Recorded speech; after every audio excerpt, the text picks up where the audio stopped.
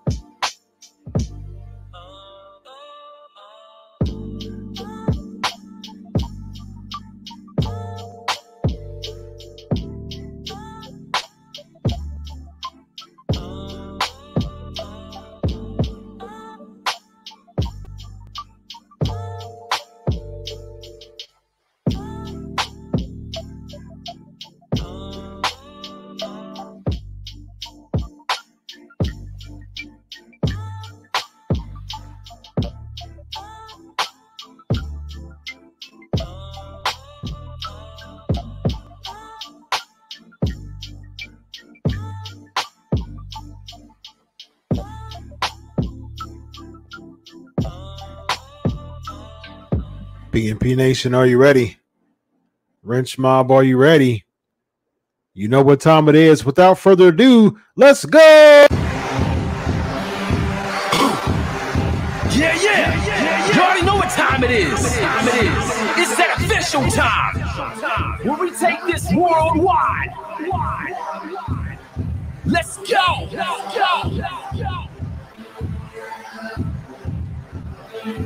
Listen. So now it's time to turn it up. Surf the radio waves as we begin to burn it up.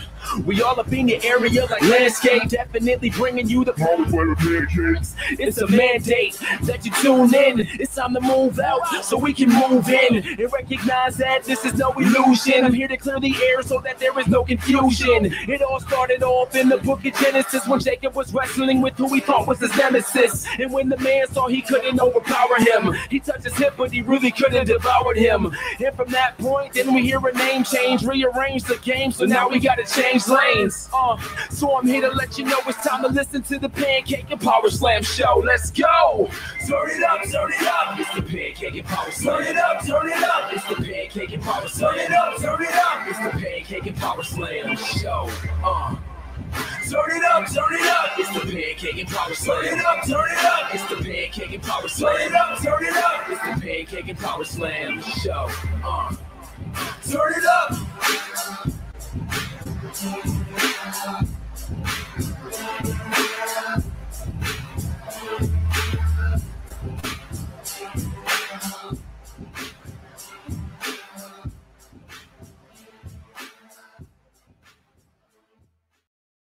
Episode 428, ladies and gentlemen. This is the Pancakes and Powerslams show. As always, we are live in a living color, getting funky like a monkey, if you will, baby. Yeah.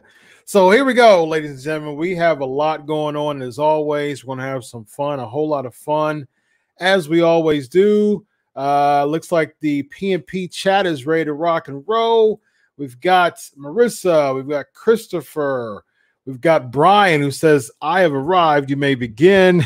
Thank you for your permission, Marissa says. Let's see. PNP Nation, what is going on?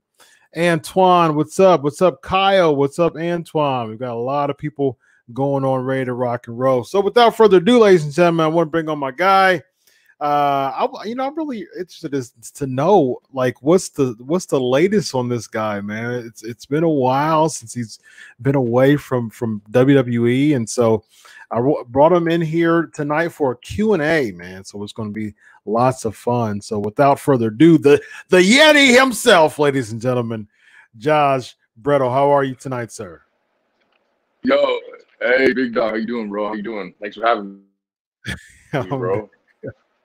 How are you, bro? Man, it's great to have you, man. I'm good. Cheers, man. Great to have you. How's life? Appreciate that, bro. Cheers to that. Yeah, absolutely. Hey, life's good right now, man.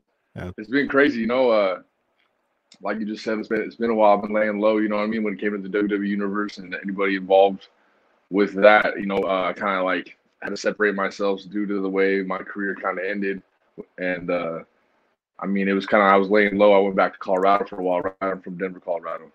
So I went back to the Rockies for a while. I kind of hit home base again. I had a son, you know what I mean? I have a son named Mateo. He's turned 3 years old. So, I mean, that even shows how much more time's passed, right? So then I was there for a while and was raising the kids a bit. And then I got this opportunity to come out to LA. So I came out here to LA and basically was offered the opportunity to use what I studied in college for. So I went to college to play college football primarily, but I had to choose a major, right? So I wanted to stick to this, you know, kind of sports performance, anything sport oriented. So I ended up studying kinesiology, exercise science. So I got a bachelor's degree kind of with no real plan. You know, like I was briefly scooped up by the Green Bay Packers. And then once they switched me to O-line, I fell out immediately. And I was like, kind of like mind boggled, like, dang, how can I not be, you know, at that end road where I had just like got a taste of, and all of a sudden I know where I kind of got like a catfish-esque email, you know what I'm saying, talking about this tough enough opportunity. And so that's kind of how that whole tough enough story began. We can kind of go back down that road later, but yeah, after that whole tide came through, you know what I'm saying, during that whole tough enough run, I actually came across my longtime friend now, Kirk Myers. I was one of his first clients back in the old Dog Pound location and in New York. And like when I was on my tough enough run, I was in Manhattan for a while, a couple of times. So I ended up linking up with him. I was a client, he was taking care of me. I was taking care of him, have a really good relationship. And that relationship just stuck moving forward. It really never changed. We always kind of checked in with each other over the whole course of all this madness, where I kind of went back on my little nation tour back to my hometown. And then he started to open this new location out here in LA. He hit me up, wanted to see if I wanted to come along for the ride and help him kind of erect this like new empire on the West Coast. And like we got it done, bro. Like within the next couple months, we were really like rolling in and moving in well with the whole neighborhood. You know, we're in West Hollywood, just fitting in like we've been there. And it's something we're all pretty proud of. And like it's been a way for me to kind of take my like personality that didn't necessarily get utilized and like implement it into like a new, you know, ecosystem where I can hopefully flourish and like grow into something new out there too. So it's been like kind of like a nice little like rebirth story for me. So I've been excited. I'm blessed. You know what I'm saying? Like it's cool, bro. Nice. Congratulations, man. It's great. It's great to hear that, man. Thanks, bro. Yeah, I appreciate that, bro. Yeah, it's you know, that a lot of people, you know, wrestling it's so consuming, you know, to people, and it gets difficult to really to really get rid of that itch and just really go to a whole different career. But for sure, bro. Yeah, it's been 4 years since you've competed in the ring, man. So do you miss it at all? Yeah, there's times I miss it. I miss like for me, the part that I like saw the art in and I saw the love in is just like when you're out there working with somebody and you're really flowing, you're in your zone, just like you're in that flow state, just like any other sport. When you're like a pro at your sport, You get in that flow state where you ain't thinking no more, and flowing, and it's just working. And I started to see a glimpse of that. You know what I'm saying? I was brand new to the game, but I started seeing that. I missed that type of feeling, like with sports, Yeah, with football, with basketball, and obviously with WWE too. So I miss that dynamic of it. I think any athlete that compete with anything will always miss that dynamic, right? That flow state. That's beautiful. That's euphoria. Like once you reach that, it's like that's that kung fu master, you know, in your craft. And so, but I mean, but when it came to the politics and stuff, man, it was crazy. Like especially like having that like tough enough curse, you know what I mean, coming into it. They really stamped that on you once you like hired. Like it's all fun games, like hoorah, hoorah, until you get in and they're like, all right, let's put this kid through the ringer, which is cool with me, bro. Like I was always about like earning your stripes. But like my personal opinion, like the way the XT kind of like tried to like launch itself into the future and like start right away, they were just plugging and playing sickos from all over the nation, and they're doing a good job recruiting sickos too at that. Shout out to my man Canyon. But like basically what they didn't realize within that was like this pot they would stir, because in my opinion, in my perception, it was like there's a type A, type B. There's the type A. That's the guy that like, you know, maybe played a couple high school sports, maybe even a couple college sports, but was diehard wrestling like from the jump, like sick, which is like all respect, right? Maybe if he found himself in the indies, he made a name for himself, hit a couple big time things, maybe caught some wind on social media, boom, he's in NXT. You know what I'm saying? His name's already in the streets of the indie loop. All that politics is like already taking care of himself because he's already done that, and that's respectable. That's honorable, no matter what it is. Like in football terms, like maybe you're a walk-on red shirt out of college, you have to stay a whole year being practice dummy. Then now finally next year you're starting to ball out of control a little bit. Now you're against a PT. Next thing you know, you're making some noise. You know, it's the same dynamic. But like the thing is, the culture difference is like something else. It's that X factor that you can't really name. So like that's that type A. Then the type B would be someone more like myself, where it's like you've already had some successes in like other field and other ecosystem that made you shine and stand out. Maybe you're charismatic within that. And then so now they're like, oh, this is a guy, like, right? He's already a character. He can already move. He can do some things special that some of these guys can't because he's been doing a whole different lifestyle. So let's plug him into our implement. But then there becomes this weird love-hate relationship where, like, you know, a guy like me can like definitely play his part, knows the system, can integrate, but it also has like, you know, like I'm a grown man type thing. So there's like levels. And then you start seeing some weird politics with guys that are just, it's their mission to like put you through that initiation, whatever, even if it's passive aggressive, which it mostly is. So it's like kind of like trying to like read minds. So I was out there trying to read minds, but I was also hurting feelings. So I was playing this weird spiritual warcraft. And then I started getting caught up in it a little bit. I noticed there was definitely a reaction chain that directly implemented with my like playtime per se, you know what I'm saying? And then they were just kind of benching me. Then I came up on a little concussion, right? And then there was like also some like politics, you know, when Billy Gunn was still hired, bro, I could see the horizon, bro. I'm like, wow, this must be a beautiful sunrise, right? I'm like, damn, let's go, Billy Gunn. Like he had a good mindset. He was very competitive nature, kept everything correct, would snap when he had to, but was honorable and like a good leader. Like I know I've been a part of championship teams, multiple. So I know when I see a leader, good coach. Right? When he got like a hard on for certain angles, since dude already like me, and I was definitely trying to play the game though. Still, you know what I'm saying? You gotta like whatever code you're playing. If you want to be, you know, winning, you got to play the game the correct way. So I was trying to do it. This guy had it out for me a little bit, and I rubbed him a couple wrong ways socially, just because I was kind of on my suave shit coming in and like charming, bro. Like I'm a charmer, dog. Like I like to make people happy, and I also like to make people laugh. And then I also am like an entertainer by nature. So like when I was doing that fluently with some people, it was like kind of like I would cut them off guard and then be like, oh, like I wasn't supposed to award you that laugh yet type of vibe. And then that like turned into turmoil, and then that turned into other things. So it was kind of like, it was just one of those things. Like then the final nail in the coffin came, bro. I don't know if you remember the Twitter beef. Everyone tripped about the Twitter beef.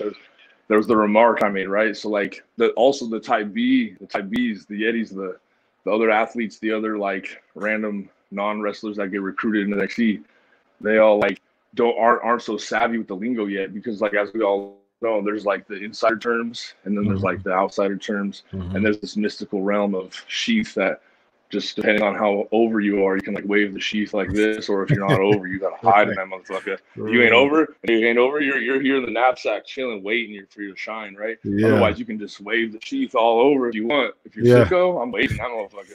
But anyway, so also within that, we're learning the new lingo. So let me track back to the lingo. In the locker room, you know, I mean, you might hear on some funny stuff, like if I was a new football player, for instance, when I was playing football, from my perception, it's like a rookie coming in, like, damn, rookie, you call him rookie straight up. It's a rookie. You know what I mean? I mess with them a little bit. Just nothing, just trying to like tough them up, awaken them into the culture, absorbing it into the nucleus, right? So these guys would be calling like some of the new guys jobber this, jobber that, just like low key. No one's crying, ain't malicious, it's cool. But then like that conditioning, I was kind of like, dang, all right. So one night, I don't know if you remember, it was a Social Outcast came out. I don't know if it was a premiere or like it was a second, third time out. They came out, they did their hurrahs, they did their little lap around the ring. They're making their way in the ring, and then all of a sudden, Big Show's music hit. Big Show comes out. He doesn't have no time for this crap. You know what I'm saying? He comes out, dink 1, dink 2, dink 3. They're all 3 of them are out. The other one doesn't even know they're out yet. He grabs him, slams him, Eureka. He walks out. It's just hilarious, right? So then me, I'm at home. I'm in it, bro. I'm watching my game film. I'm like, I'm about to come up into this. I'm watching. I'm staying current. I'm watching, right? I'm like, whoa. So I'm going to interact. They had just deemed me Bronson Matthews. I already had heat from various reasons. So they're saying so I was Bronson Matthews, kind of stale, right? So I'm like, oh, I'm Bronson the Nuke Matthews. I got nuclear heat. I'm the most controversial man of sports entertainment today. That was kind of my pitch. You know, I was hitting that hard. And basically, I put out this tweet, bro, after I saw the Big Show slam them all. They were calling themselves the Social Outcasts. Okay. I messed up. I said, yup, I like it, ... return, hashtag social jobbers. So that kind of like trended for like a hot second. Kevin Owens responded to it. He got hot, ... Like Bull Dempsey hit me like, you shouldn't have done that. I'm like, damn, I didn't even know, but it's too late, right? He's like, yup. And then like the next week, I was kicked out of the locker room. Next week, I was kicked out of the locker room. But the thing is, no one really came up to me and was like, yo, you kicked out of the locker room. Like this passive-aggressive email. Bloom getting mad at me, asking me if I was drunk. I'm like, yo, bro, I'm interacting with the company, baby. Like, I'm starting heat. Like, everyone was tripping about it. Like, I just did a little thing, bro. No one's talking about the Social Outcast at this moment. They're talking about Yeti and how he's, like, you know, hitting this little, like, beef. But anyway, I used that insider term. They wanted to use that as, like, the booby trap to, like, send me into the Narnia closet and just let me get found later or something. So all this time passed. I caught, like, a petty concussion at practice one time. So I was kind of, like, backing off for a while. Like, I had a little vision issue, but it was nothing I was blessed to, like, get over right away. It was just something that, like, had me kind of shook for a little bit. And through that and, like, legal contractual maneuvers, it just fizzled away. And we just went our separate ways, bro. Wow. Madness in the cut. What quick, you know, yeah. Some people run marathons, some people run sprints, baby. I'm out here running 40-yard dashes. You know what I'm saying? Yeah. So. There you go, man. Good stuff. All right, so how you doing, though, bro? I'm doing good, man. I'll be a doctor in a few weeks in forensic psychology. Wow, remember PG. Oh, dang. Hey. Okay, yeah, here we go. Congrats, man. Bro. That's big time. Congrats, that's big time, bro. Yeah. Yes, sir. I appreciate it, man. So I've been putting a lot of work in, and man, finally paying off. So I'm excited about it, man. Starting a whole career. So yeah. What good timing too. We're gonna need them, bro. Yes. This is gonna open up a whole new encyclopedia for you to document. Honestly, that's the right. Social realm, and then mix with the post-corona realm, and they're gonna have babies, and you're just gonna be like diagnosing them, bro. Go find them. Write a new book. Straight up. There's all kinds now. All right, man. So I want to ask you a few questions, man. I want to respect your time and just provide some short answers, man. Yeah, go ahead. You ready to rock? Let's rock, bro. All right. Marissa's asking, what made you quit wrestling? Just the natural guidance of the universe just pulling me apart from it. You know what I'm saying? It was more of like a thing that was like a mutual breakup that you hear about. It was wilted and just wasn't working out, and I wasn't getting any push, any absorption, so it was just something that fizzled out. All right. Brennan's asking, during your time in Tough Enough, was there any judge that gave you the best advice? If so, care to share what they said to you? Yeah, I would say when Hulk Hogan was still on the show at the beginning, he just came up to me straight up and was like, "You're gonna win this thing if you just stay loud and proud." He's like, "Don't let anybody like bear you back." And I honestly took that advice and like kind of like turned it up, staying forward after that. He said something like, "Don't be furniture in the room ever." You're big. And then so brother turned it up, and that like ironically did me also. Yeah. Brother. Hell yeah. What was harder than it looked?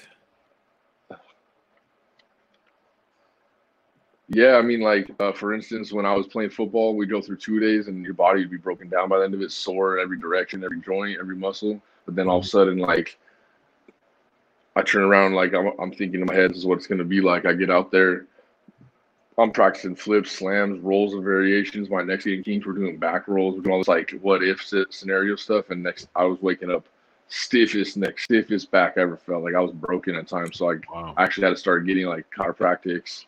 You know, like especially like the bigger body you are, the more weight you're moving around. I was trying to lose weight. Like right now, I'm sitting about 270. I was trying to be 255, leaner, lighter when I was in there. But yeah, like I would say wrestling was definitely harder than I expected it to be when it came to physical like exertion and technicality. Yeah. Antoine's asking, do you stay in contact with any WWE wrestlers you work with or was close to? Yeah, I mean, Dan Matha, he's like my boy. We're like the road dogs. Like when we were together, we were just always mobbing, like sharing the same kind of story, like just getting like this pressure and this heat from everybody just being in the room breathing wrong. They were kind of just like we were disruptors in there, and it was obvious. So like me and him had to like stay together because they like pushed us in the corner together basically. And I mean Patrick from the show, he's my dog too. He's like, I mean we definitely put on some good tension between us. You know, however the fans may think, but me and him we're good friends. Like I'm proud of him. He's been killing it. He's a young kid that like saw a vision and hit it, like made some moves and made that shit happen right now. Made that shoot happen right now. Sorry. And I'm proud of him. I would say Biff Busick, you know my man, Oni Lorcan. Oh, nice. Yeah. Damn. That's my dog. I have mad respect for him too. He's hilarious. Never be a phone dad. Straight up. Oni Lorcan, shout out. Never be a phone dad. You already know what it is, my G. What else? I don't know, like Tony Sabatelli was always like-minded. I have respect for him too. He's still in there trying to he's coming back in NXT from like a pec injury. He's like a name to look out for. He's a sicko, bro. Nice.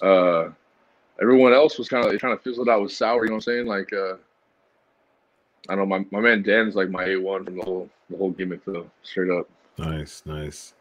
Couple more. How do you like CSUP and playing with Josh Sandoval and Darius? I went to East High with them.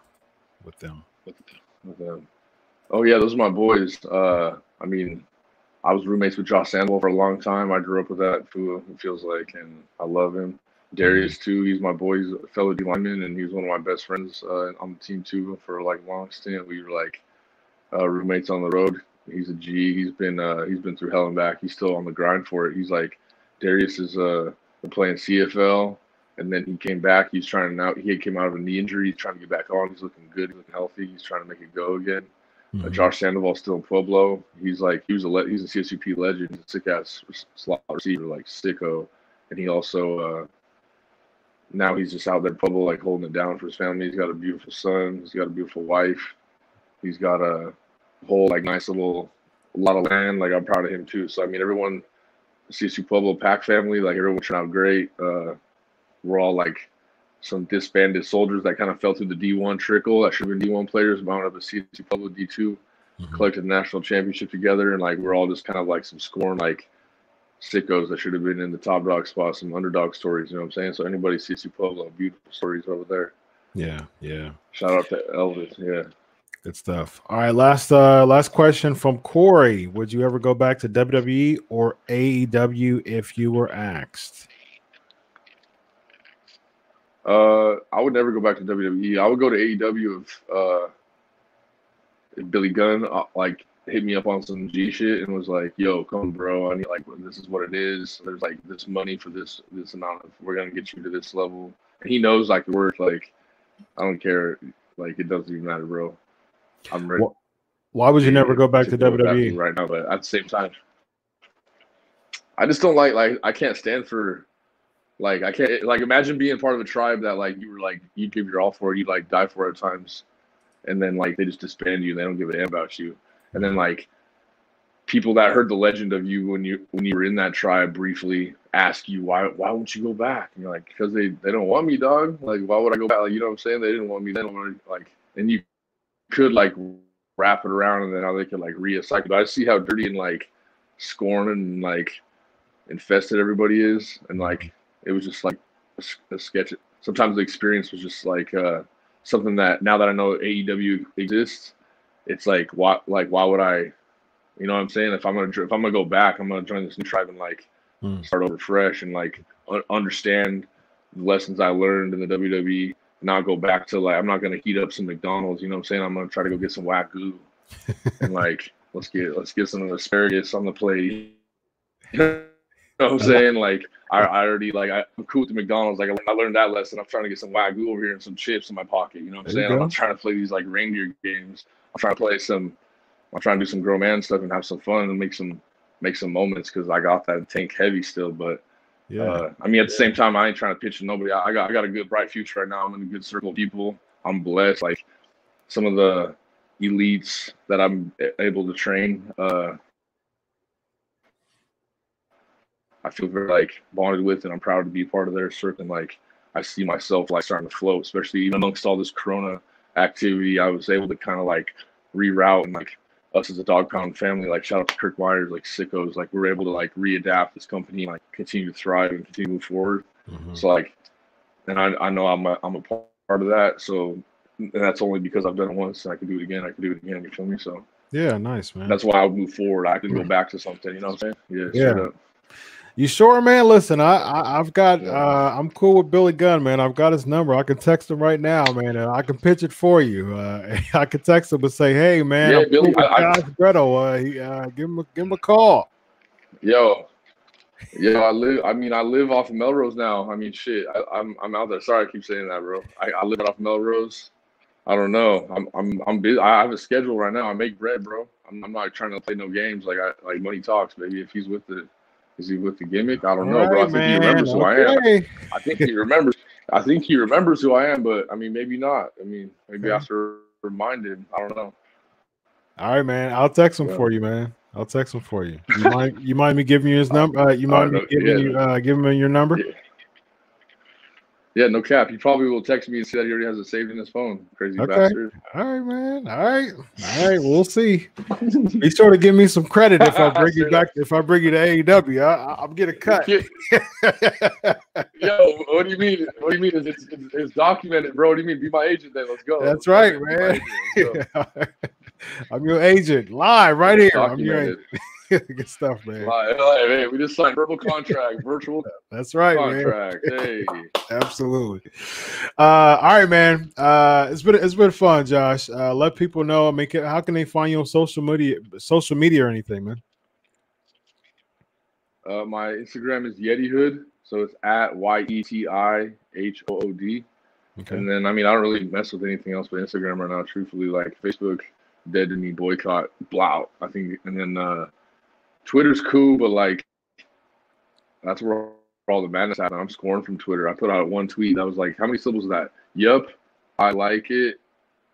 Social jobbers. So we're talking about 8 syllables that ended it all, bro. Most controversial tweet, 2016. Yo, you know what's funny? In my Twitter bio, it says like Triple H like awarded me like at a meeting. Like I had the tweet of the year. Really? Tweet of the year, like months after that crap. Matt funny. I'm gonna rep that all the way to the end of time. I'll rep that title. That was awarded to me by Triple H. Most nice controversial tweet of 2016. All right, bro. All right, man. I'm texting Billy Gunn for you, man. I'm serious. So we'll chat, man. Yeah. Hopefully he gets back with you.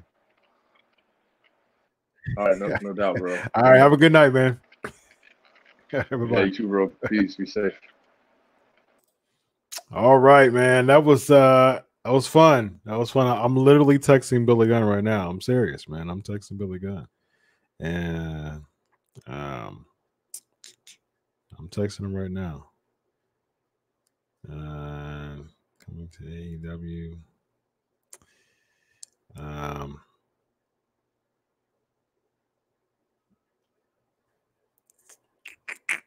Let me see. I'm literally texting him right now. Coming to AEW. I'm getting a cut of this. I'm getting a cut of this. All right. Live and a living color exclusive. I just texted Billy Gunn and told him that Josh was interested in coming to AEW. So you see this, and I will get a cut if he comes on if he appears on AEW television. You better believe it. All right, so let's see. Good stuff, man. How is everybody doing? Ask Chris for any questions. Thank you, Marissa. I appreciate it, man. Very, very appreciate it. I'm going back through these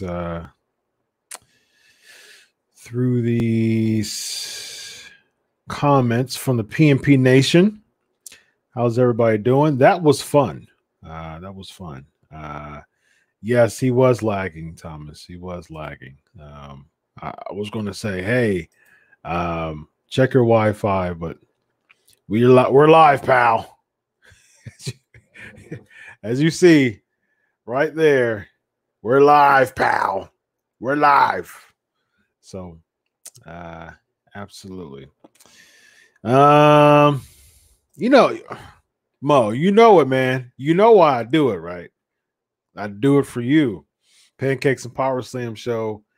Bringing blasts from the past every single week, man. You know how we do it on PNP. We have some fun. I surprise y'all with some names, bring back some blasts from the past. I actually brought back the Yeti. I brought back Josh Bredl from 4 years ago. So lots of fun, man. Ask Chris. Where y'all at? PNP Nation? Ask Chris. Hashtag Ask Chris. What are y'all thinking about? What y'all got on y'all's minds? Chat room is lit tonight. I love it. Alma, I'm well. Thank you for asking. Ask Chris. Welcome Ricky to the show. To PNP Nation, welcome Ricky. We got a new one. How's everybody doing? Any newbies? Go ahead and pop up too. Yes, I do have Billy Gunn's number. Yes, I did hear about Jinder Mahal. How many wrestlers' numbers do I have? How do you have so many numbers? How many have so many wrestlers' numbers? That was the question. Networking, man. Networking. Well, sis. Networking is huge, and keeping a good reputation on my show, keeping my show professional, and people give me a good word. So, I mean, that's really what it's all about, networking, and people who've been on the show saying, "Hey, yeah, that Pancakes and Powerslams, yeah, that Chris Featherstone, he's a good guy," and then get a good word for me, and then they give me their number. We keep in contact. And then they give me a good word and trinkle, trinkle, trinkle. And 8 years later, I got a bunch of numbers that I can just call and they know who I am. So, and I'm actually, and that is actually that relationship, continuing relationships is actually giving me opportunities to be tight, have good relationships with current top WWE guys too, that I'll text and say hi to, and all good, including Jinder Mahal. Jinder Mahal injured again. He had knee injury surgery. Yes, he did have knee surgery, and hopefully it was well. I didn't contact him. I've been so busy. I didn't contact him to see how he's doing. As a matter of fact, since we're on texting live, this is a lot of exclusives going on tonight. Now I'm texting Jinder Mahal. I'm texting Jinder Mahal live and in living color right now. I'm texting Jinder Mahal to see how he's doing. It's late, but I'm going to text Jinder Mahal to see how he's doing. Since we're texting people, I'm going to do that, and I'm doing it now. Texting Jinder Mahal to see how he's doing.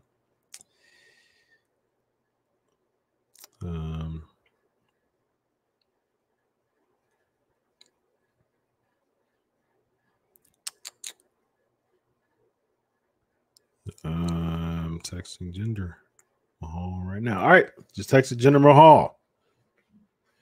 Checked on his knee. Let's see if he gets back with me tonight. If he gets back with me tonight, we got a P&P exclusive. How about that? All right. Marissa's asking, did I hear that they were updating the US belt and the NXT belt? Yes, I did. I did hear about that. I'm all for it. I'm all for both. NXT title, they already updated that. I guess they're updating it again. NXT championship, it looks decent. US championship is in dire need of a overhaul. So I'm actually pretty excited about that one, because we need another US championship, definitely. So we shall see how that comes about. So let me be sure I get all my logo here. There we go. All my logo. Gotta get all the logo there. All right. Let's see what else we got. There we go. Right now it's just rumor based on the tweet. Based on the promo video as far as Slammiversary is concerned. Welcome Travis to the show. Welcome Travis to the PNP Nation. Appreciate that interview. Was talking about Josh the other day. Good stuff. Appreciate you coming in. Let's see. Thanks for putting Pueblo on the map tonight. My pleasure, Evan. I did know, Mo. I did know. I was asked to not say anything. You got to stay tuned, Travis. I have an interview every single week. So every single week I have an interview on the show. So stay tuned. What's up, Lonzo? Faithful to the show. Good stuff. Welcome Travis to the show, newbie. Yes, I've been doing this podcast for years, so you got a lot of wrestlers friends. I do actually. I've been doing this show for 8 years and 2 months. So I have a lot of contacts, a whole lot of contacts. Shane's asking, with all the call-ups to Raw and SmackDown, do you have any info on wrestlers debuting on NXT? We should keep an eye on. I heard Chelsea Green was coming up.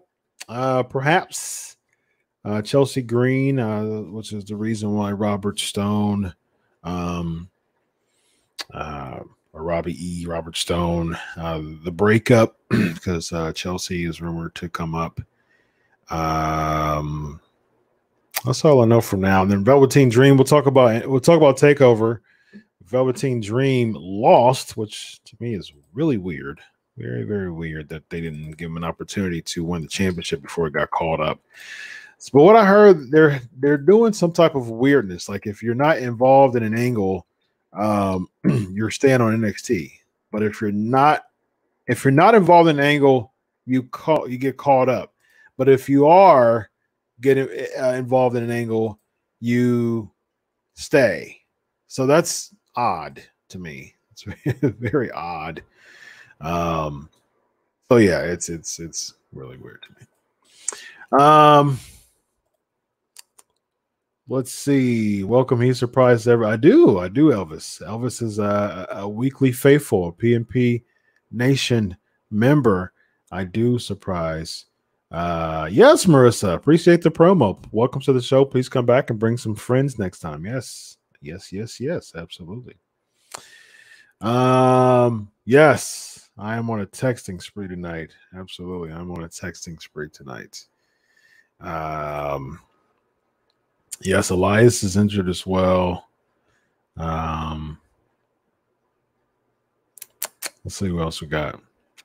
You know what? I actually talked to Britt Baker. I used to have her number actually, but I don't have it anymore because I don't think it's she changed her number. I don't have it anymore. We actually talked. We actually texted a couple years ago. We actually texted back and forth. We actually had something scheduled for her to be on the show, and then I think it was something dental related that she had to do, and so she had to cancel coming on the show. But she's very pleasant though. She's very nice. Yeah, she was very nice. So shout out to Britt Baker. Yep, almost on the show. I'll actually be interested in bringing her on. So I'm telling y'all, listen. I need a team. I need a PNP promo marketing team. This is very serious. Like I don't. My time is filled to the brim. But I do it for you. You know how I am every week. Pancakes and Powerslam show, 428 episodes, as you can see right there, and counting. 428 straight weeks. We've had an interview every single week for 4 years straight. 4 years straight, we've had an interview every single week on the show. Before that, it would be once or twice a month. And then I was like, you know what, man? I'm all about innovating. I'm all about standing out. And so I was like, you know what? I'm going to have an interview every single week on the show. And I've done that. I've been faithful to that. And I've had an interview every single week for the past 4 years straight, every single week. So even when I was gone for a few weeks with back surgery, my man Evan Tech Proud was holding the fort down with some guests, with some guest people I brought, some guest co-hosts I brought in as well, and we still had guests on the show. So yeah, we that's what we do here at Pancakes and Powerslams. I stay faithful to the PNP Nation by having interviews every week. And for those who listen and come on the show every week, y'all know that I'm faithful to y'all. So be faithful to me and donates. What a segue. So yeah, if you got a few bucks to spare, show your love on Patreon. I mean, I brought Josh Bredl, ladies and gentlemen. 4 years. Been off the air, just been off the site, just been gone, and this disappeared away from wrestling, no longer wrestling after 4 years, just being off the grid. He comes back on the Pancakes and Powerslams show, and it was live. So he had an opportunity to interact with you all. So obviously, you see how much I'm devoted to, being who I am, man. And that's a good host and a good interviewer and a good journalist and a good podcast host. And I do it for you. So appreciate y'all. It's like 2 tiers, like $1 and like $5.99 or something like that. It's, and you get really cool perks too. Antoine knows that. Mo, he has a Pancakes and Powerslams t-shirt, and I should be able to get my design, my printer. The person who does my t-shirts, you know, there's want to stay safe because of COVID. So just give me about a few weeks and I'll get you the Wrench Mob t-shirt Mo 2 for being a member for more than 6 months. So if you have the top tier for more than 3 months, you get a regular Pancakes and Powerslam show with that logo right there behind me. And then if you are a 6 straight months, you get a personalized t-shirt, which actually has Wrench Mob on the front, hashtag Wrench Mob, has the Pancakes and Powerslam show logo on one side, and actually has your name on the other side of the t-shirt on the sleeve. So go over to Patreon and donate. Appreciate it. What else we got? Were you a guest on my own show when everyone was feeling? No, I was out, actually. I was recovering from back surgery. I had spinal fusion, April of 2018. This is good. They said it was a red bearded man that ran over Elias. WWE should pull a swerve, and it should be Sami Zayn that ran over Elias, not Sheamus. Yep, I think that it seems as if that is actually going to be the case. So I think that is really good. I think it's a good way to bring Sami Zayn back. And I think it's a good way to bring relevance in both Sheamus and Sami Zayn and extend this. And seemingly, from what I can pick up, it appears as if Sami Zayn could be coming back at Backlash. That would be very interesting. All right. Are those the Ask Chris questions we have for right now? All right. So we got some takeover to talk about. We got a few headlines. We got some trivia as we do. Got some Backlash trivia, all Backlash. Then somebody please remind me for the Backlash at the end of the show, like 12:45 or so. Please remind me of the Backlash predictions. Please remind me of that. We're supposed to be doing Wrestle War 89 review tonight. I watched about an hour of it. See, this is one thing I do want to start doing.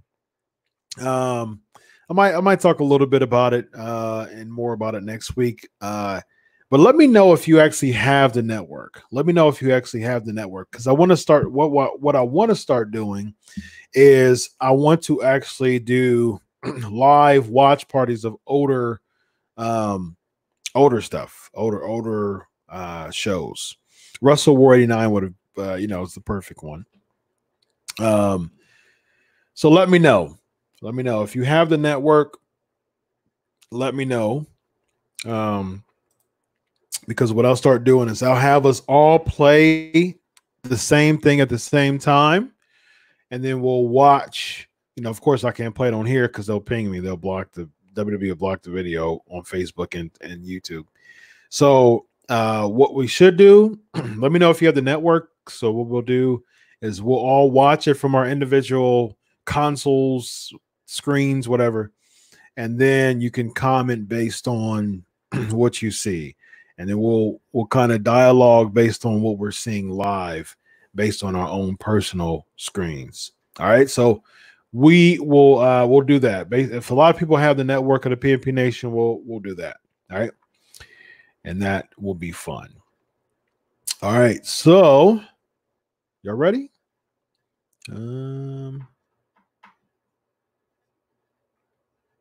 Antoine's that's funny.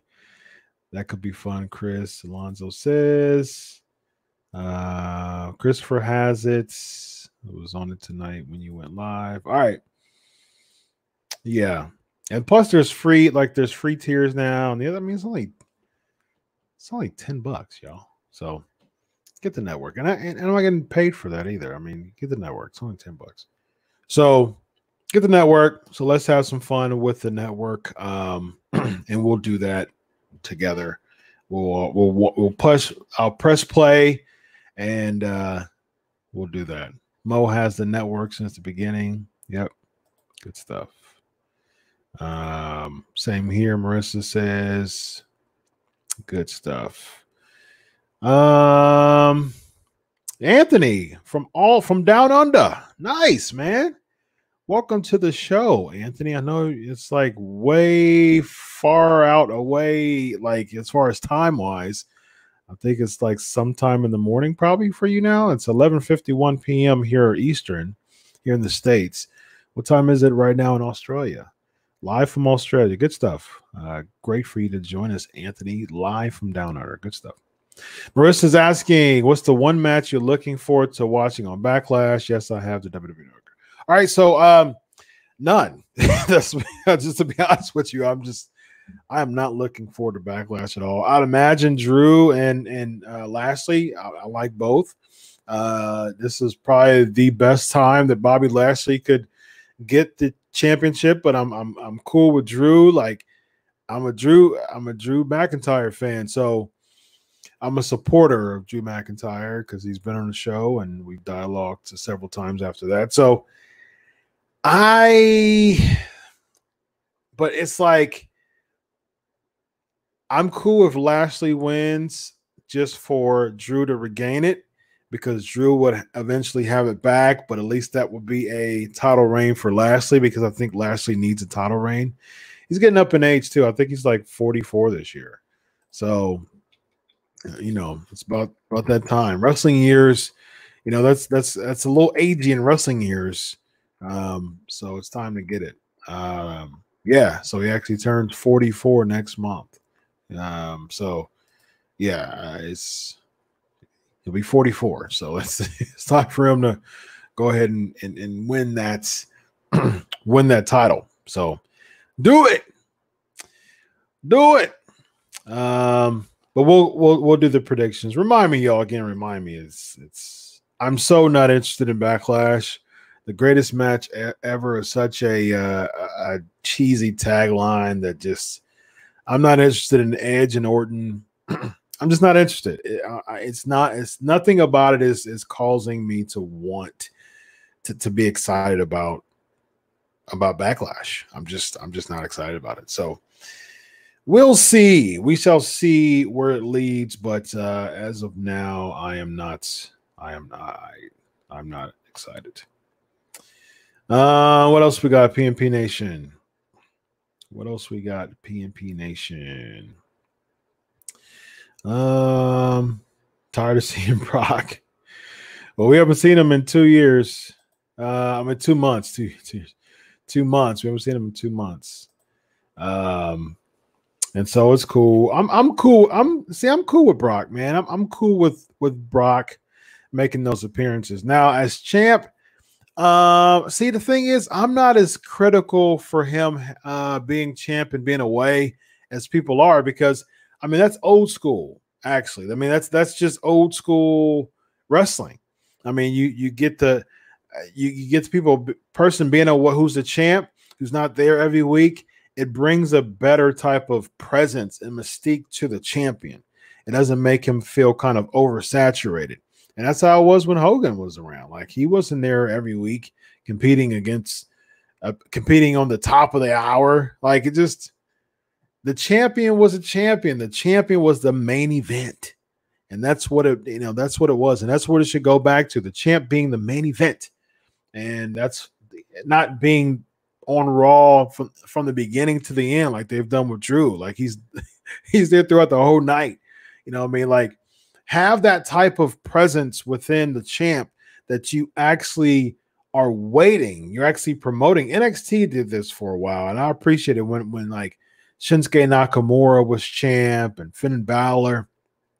They wouldn't be there every week, and then they would actually promote that he's coming the next week. I'm like, see, that's old school.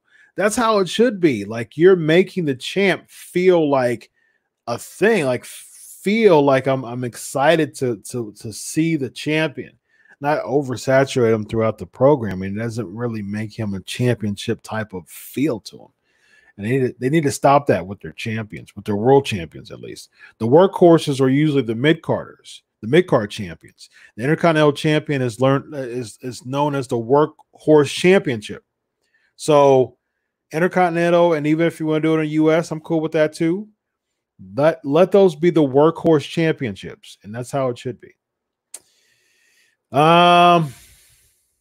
I like Drew as a baby face, man. I like him. I like the fact that he's a cocky face and he's over. People like him. I'm all for it. What do I think is the greatest match ever? See, greatest match ever. See, that's subjective. It really is subjective. I mean, I have my favorite match ever, but as far as the greatest match, probably from what I've seen, I mean, I guess it's safe to say Taker Michaels 25.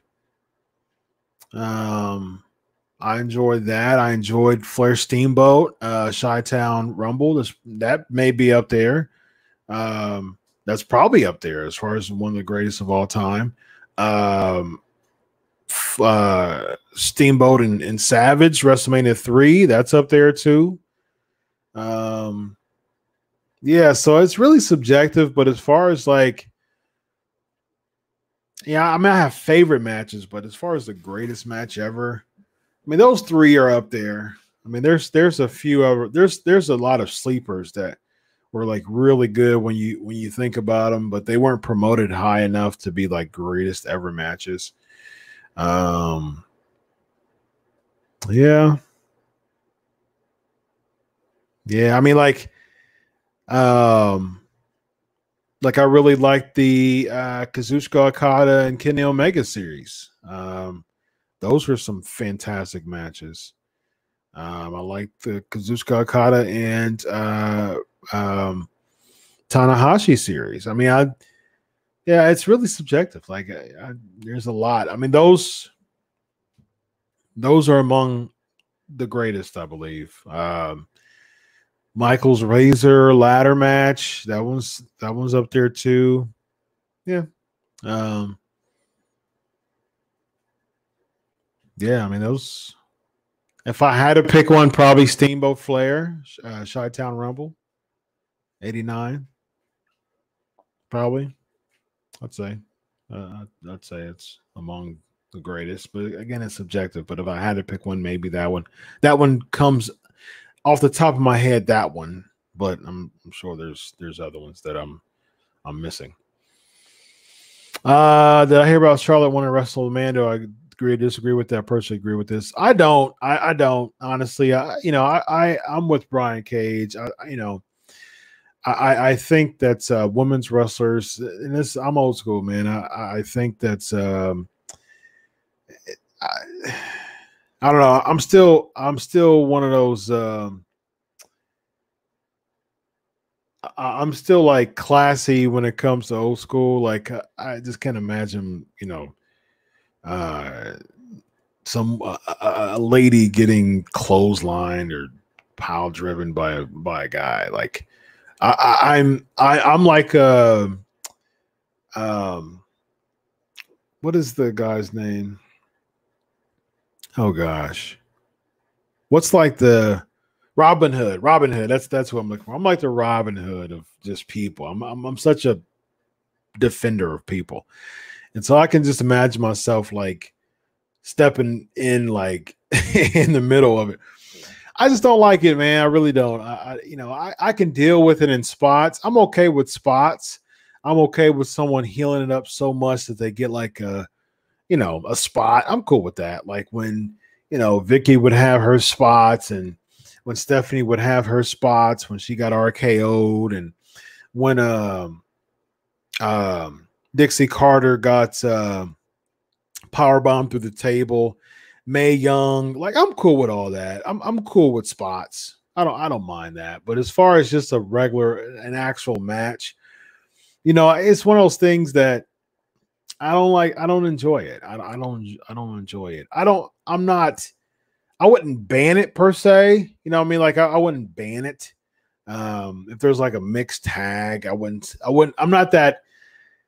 I'm more, you know, I'm cool with the intergender part, you know what I mean? Because what I see a lot with WWE's version of mixed tag is that they'll have the female come in and like hit or assault the guys, and then the guys, they don't touch the females. And it's like, really? Is that how we doing it now? So I'm personally not a fan. I don't think it's fair to do classes. I mean, to mingle it like that, because essentially you have people who really should get their shine as female wrestlers, like a Kairi Sane, right? So you wouldn't want to just abuse that intermingling, because people like Kairi Sane should get love. But if you're putting them in a ring with like Bobby Lashley, and then Bobby Lashley getting Kairi Sane in a figure four, it's kind of like a slippery slope. It really is. I mean, so I think people should get their shine. I think there should be, I mean, you get that in boxing. You get classes in boxing. You don't have like, I mean, it's not just gender, it's weight too. So, I mean, you know, you don't have a super heavyweight, someone over 260 pounds. You know, you don't get a super heavyweight going against like a flyweight, right? So I mean that just wouldn't be fair. Yes, wrestling is supposed to suspend disbelief, but your character is what really gets you over as far as suspending disbelief, not necessarily your ring skills, because your character is larger than life. Your character is what stands out big, not necessarily your in-ring skills. So personally, I'm not a fan. Not a fan. All right. All right. All right. Ask Chris. We'll get into those. All right. So let's jump into the takeover review. So let's do this. Let's get on this takeover review. It's going to be fun. So without further ado, y'all know what time it is. Headlines. Here we go.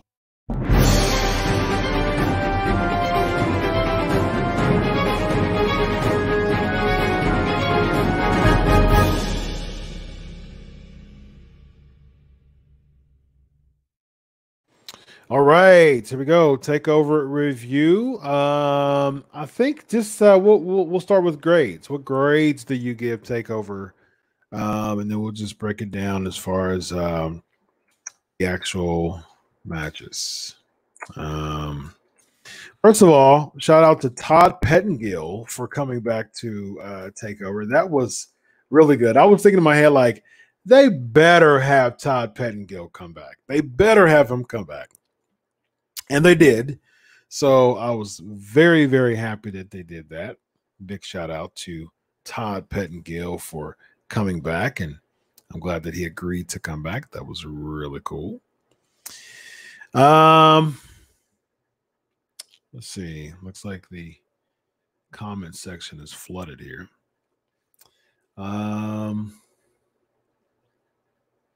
I mean, yeah, it's China's an anomaly. I mean, and plus she didn't do it for long. You know, she didn't stay in the women's. I mean, she didn't stay in the men's division. It was an anomaly. I mean, she was jacked to the max, and she's an exception to the rule, I believe. It was, you know, she stayed in the Intercontinental title scene for a hiccup, and then she ended up doing mostly like Eddie Guerrero, and then she went back to the women's division, and so it was, you know, that was just kind of like a hiccup. And plus, you know, it kind of fit a bit, you know what I mean? But and China, you know, China wasn't the gimmick of China is what they were really pushing, and she came in as a bodybuilder. But again, I wasn't a big fan of it then, actually, especially because I was a big Jericho fan. I still am. One of my top 5 of all time. So I was, back then I was like, what? But I understood it in that time. I wasn't necessarily like overwhelmingly opposing it. But I'm glad it was just temporarily because I wasn't a big fan of it.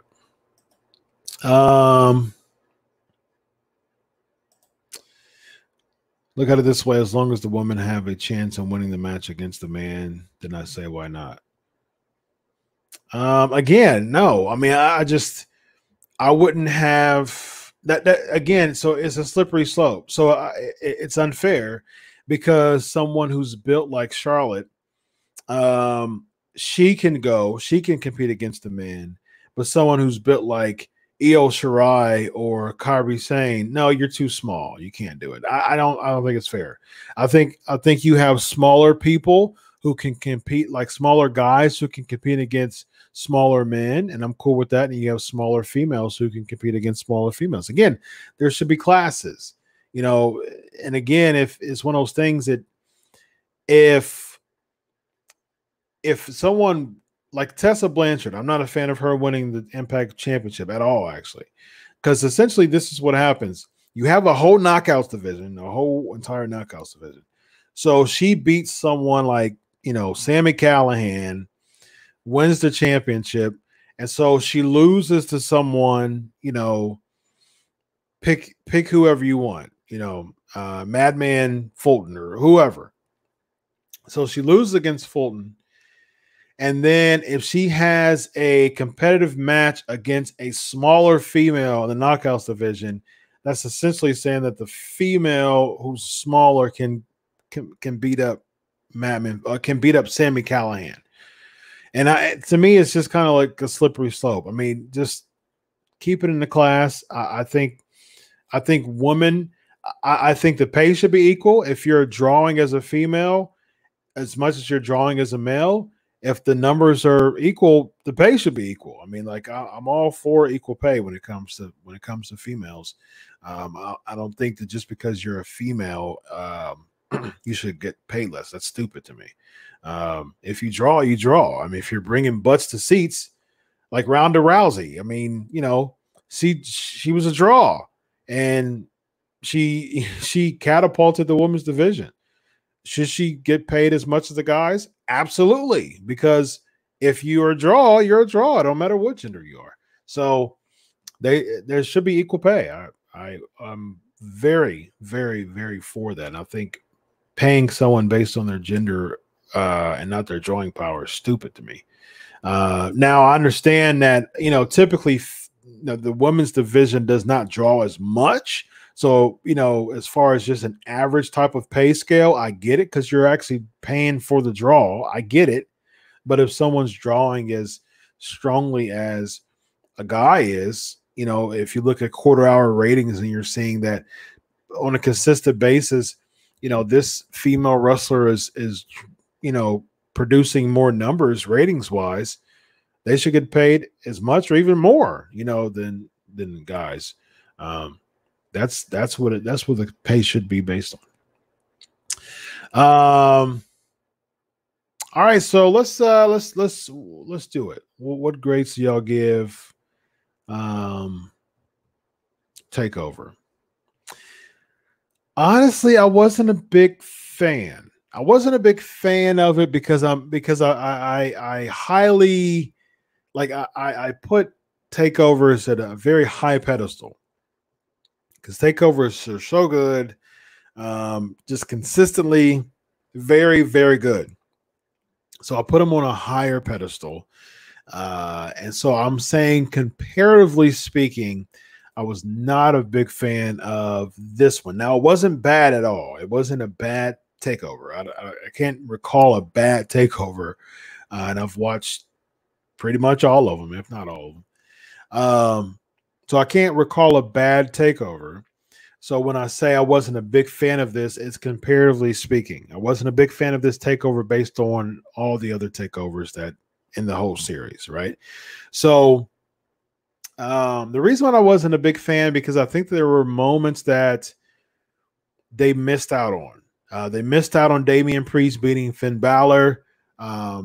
To me, there was no reason for Finn to win. It didn't make sense at all. I don't think he should have won that match. I don't. Now, if they're pushing him for Karrion Kross, okay. Now, if there's a longer term investment in making somebody else over, perhaps. Damian Priest is a good enough name to get some type of credentialing in order to make Karrion Kross look better. Now, I wouldn't be opposed to that per se. But at the same time, you know, WWE is so quick of changing their minds with stuff. I mean, strike while the iron's hot, man. I mean, capitalize on that moment. Give Damian Priest, give him an opportunity to finally kind of break that glass ceiling because he's been in a bunch of, you know, high profile matches. He just don't win them, you know. So I think they should have done it. They should have had Damian Priest. I think that was a missed opportunity. I definitely think the missed opportunity was Velveteen Dream winning the title. Now, you know, there's rumors of Adam Cole possibly, you know, not necessarily leaving, but his contract coming up in August. So to me, it doesn't make sense to me because if his contract's up, I mean, he's ready made for AEW. His girlfriend, you know, Britt Baker, is one of the most popular negative, you know, as far as a negative standpoint, but she's still a super heel. She's doing a really good job at it. You know, she's one of the most focal points on AEW programming right now. So he's ready made to go right into AEW. And to be honest with you, Cedric Alexander is too, because right now Big Swole is feuding with Britt Baker. So you could have like a mixed tag because Big Swole is married to Cedric Alexander. And Cedric Alexander's, I mean, they're just, talk about wasted talent, man. I mean, they're just doing a terrible job with Cedric Alexander. So I think that Cedric Alexander would have a much better opportunity to be in AEW with Big Swole. So I think that it should be like a mixed tag. Cedric Alexander and Big Swole, and then Adam Cole, Bay, and Britt Baker. And Britt Baker and Adam Cole, like, they're just heelish, you know, personalities. I mean, they fit right in AEW. So I think that that's what they should do if it was up to me. So with that, it doesn't make sense to keep the momentum with Adam Cole and have him win the title. And then, I mean, what are they having against Velveteen Dream? If they're calling Velveteen Dream up to the main roster, it doesn't make sense to me because it's stupid to bring someone up to the main roster, or I guess lateral is what they are kind of doing it, but it's up. It's up to the main roster to bring someone like Dream up when he's losing a series of matches. You know, he lost the feud against Adam Cole. Usually the baby faces get the comeuppance, but he lost, you know, numerous matches against Adam Cole.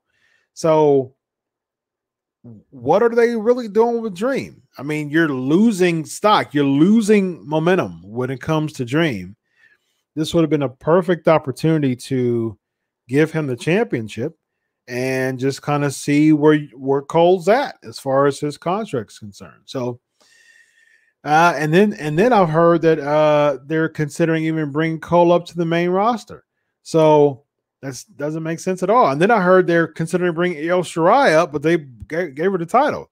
I'm not necessarily opposed to giving Io Shirai the championship, though.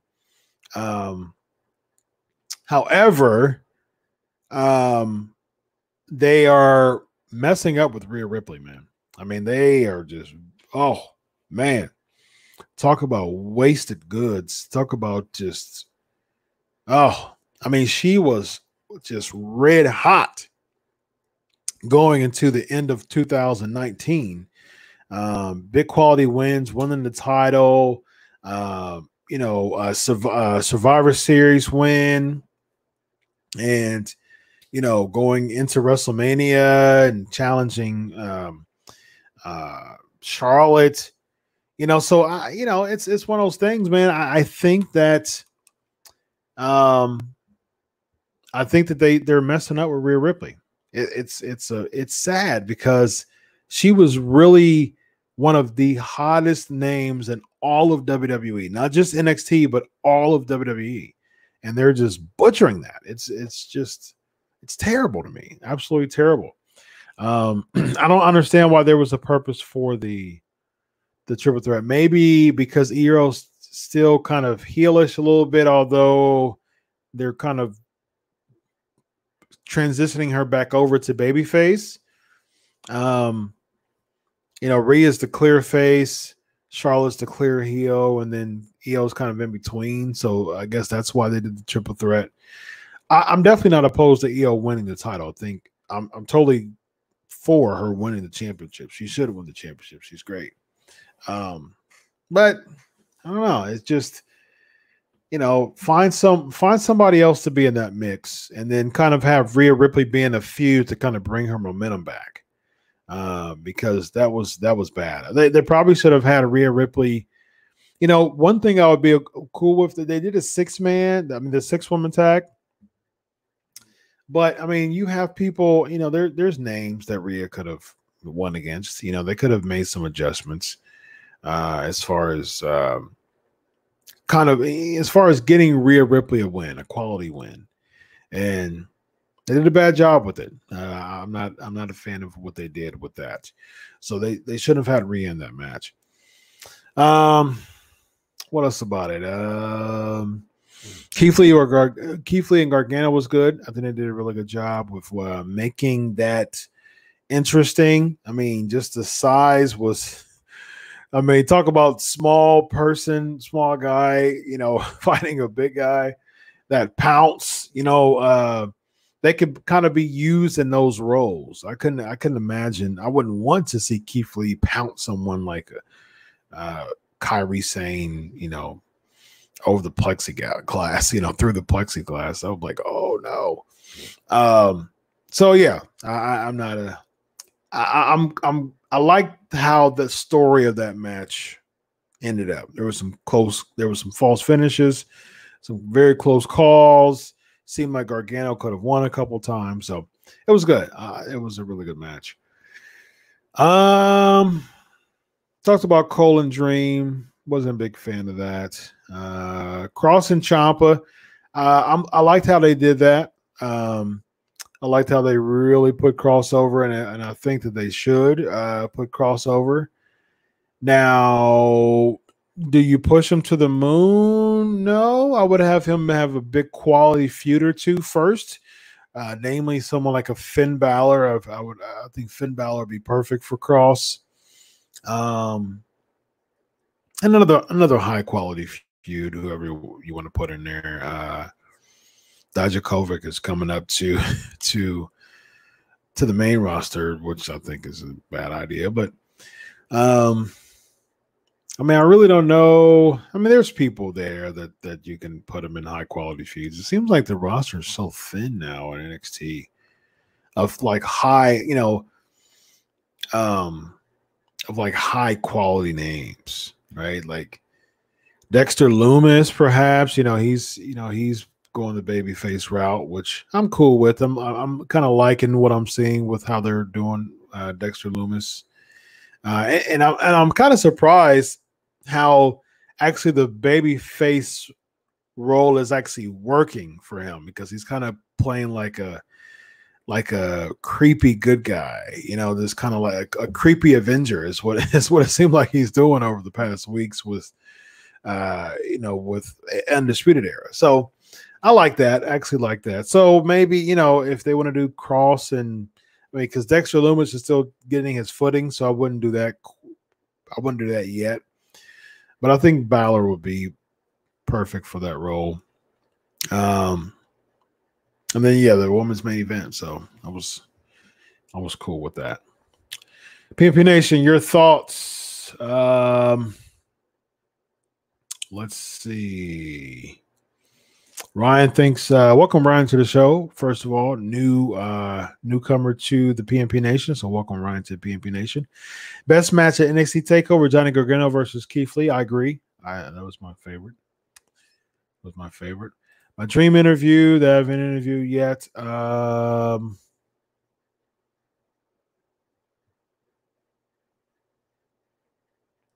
Rock.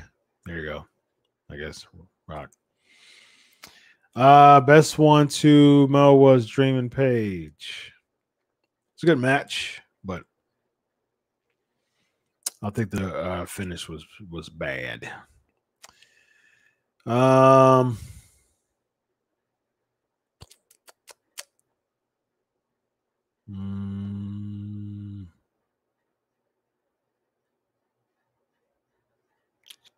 Yes, I did. I did at the beginning. Yeah, I mean, I liked it. I liked this 6-person tag match. I think it was a good way to give Mia Yim, Tegan Nox, and Shotzi Blackheart some momentum, because I think those 3 females are good baby faces to have right now.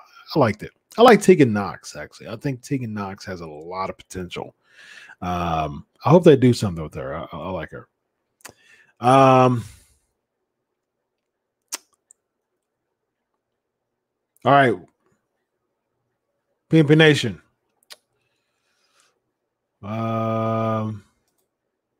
Yes, we know that Forever Ciampa don't want to leave NXT for a while. Yeah, he doesn't want to. Yeah, he don't want to go, which I'm a fan of. Again, I'm a fan. I support his logic when it comes to not wanting to leave NXT. I mean, less dates, livable, very, very livable income, and he feel like he'd be burned out. So he feel like he would want to quit if he goes to the main roster. And I think that's very smart. Look, he's making Ciampa's. I don't know what he's making, but I mean, he's making 6 figures. I think it's quite clear that he's making 6 figures, 6-figure income, less dates, and once a week, as far as tapings are concerned. And so, I mean, you really can't beat that, man. And it's at the same spot. It's in Full Sail. So with WWE, you got to travel all the time. You go from place to place, when they start opening stuff back up. You go from place to place in WWE, but in NXT, you're only one place. So if you live in Winter Park, if you live in Tampa, if you live in Orlando, if you live in Lakeland, if you live in any of those Florida area, in that area in Florida, you're good to go. I mean, 1.5, 2 hours, drive tops, but typically probably 45 minutes to an hour. And if you live in Winter Park, you're right there basically.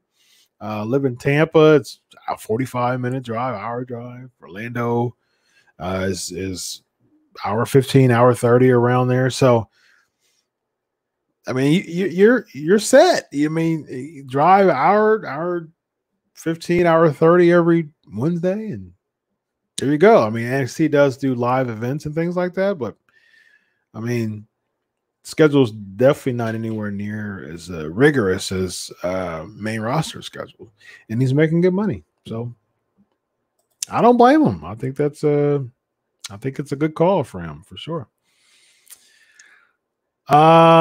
Yeah, exactly, Mo. Why would you want to leave? Right. Why would you want to leave? Yeah, Marissa, true, I guess. Yeah, it's true. I mean, why would you want to leave? Well, I wouldn't want to leave. If I'm making good money and I'm a top guy, like he won't be a top star in the main roster. He's a top guy in NXT making 6 figures. Only, I mean,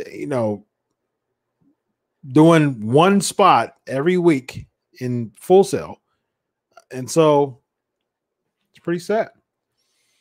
Brian saying, I think it's hard for WWE to get a feel for what and who fans are behind right now because they can't have them at the shows and get their reactions.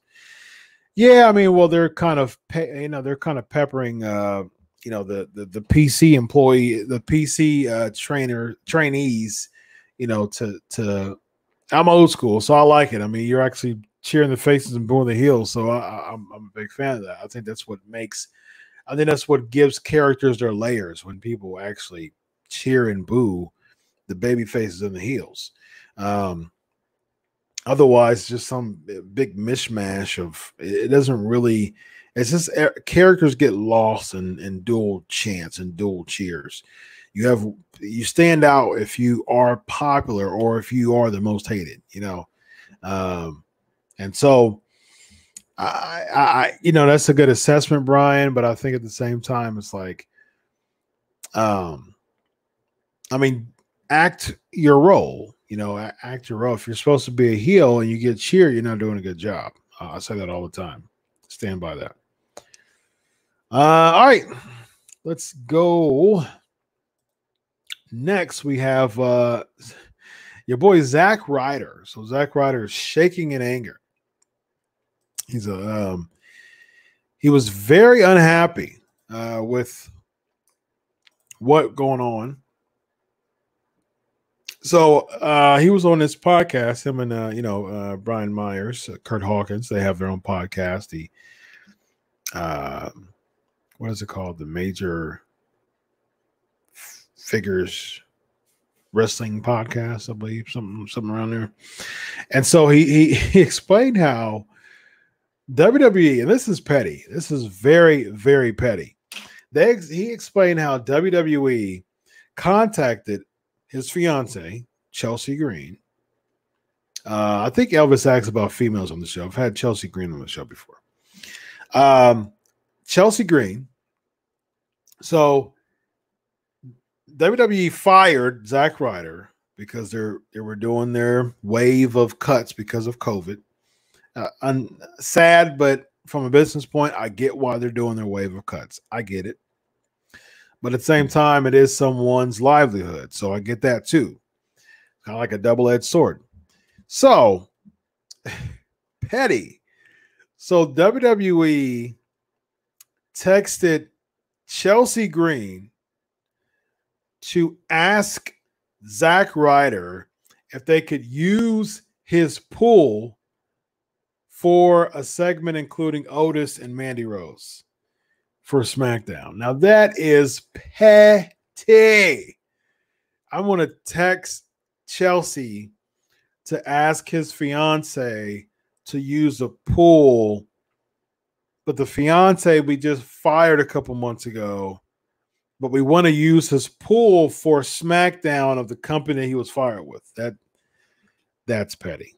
And so he said that he was shaking with anger. Understandably so, because I would be very angry at that too. I would definitely be very angry at that too. That was very petty. PP Nation, which I got to say about that. Yeah, use this pool for the Otis and Mandy segment. Of course, he rejected it. It was a no for sure. I actually talked to Arquette's agents, and there was some interest a couple of years ago, but I'll try that again. Listen, I need a marketing team. So if you are interested in being a part of my PNP promo team, let me know. Hit me up on DM me at Chris Prolific. DM me. I need about a good solid 5 people. All right. Because my schedule is just getting all over the place. And I'm sure y'all still want PNP to be on the air. It's been 428 episodes. So y'all still want it to be on the air. I'm still giving y'all weekly interviews. But my schedule is just getting. And plus, I'm about to be a doctor in a few weeks too.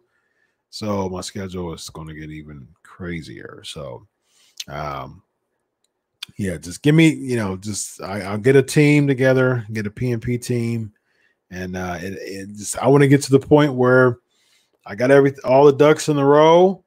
I got the interview set.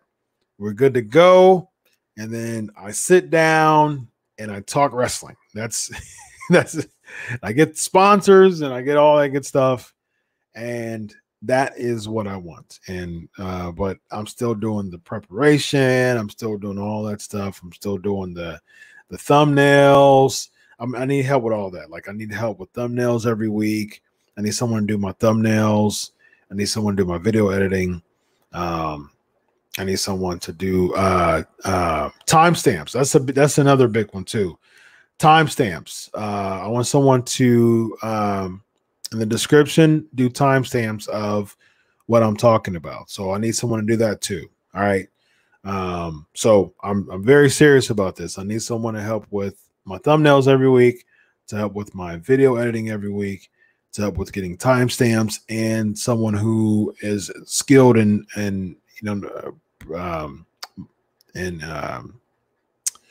being a liaison to be sure to get the guests on for me every week. So I need assistance, heavy assistance in those areas, and that's something I do by myself every week. So on top of finishing my dissertation to become a doctor, and most importantly, being a husband, father of 3 kids, 7 and less, and having another job as a mental health specialist. That's my day job. And then a night job as a pro wrestling journalist. So I have a loaded schedule on top of being a podcaster with y'all every week, on top of having my Theology and Apologetics podcast. Bigly schedule. So I need about 5 people. DM me at Chris Prolific, or ask for, however they do that, shoot me a DM, or actually you can do IG too, at Chris Prolific on IG too. So you can hit me up on IG. I think that might even be better as far as messaging is concerned, because I don't know. I think you have to be a follower to DM someone. They might have changed that with Twitter. So if you can DM me on Twitter, without having to follow and all that, that's cool. Do that. But follow me on Twitter, though, at Chris Prolific NIG. If you can message me on IG too, that's fine too. So let me know. Let me know.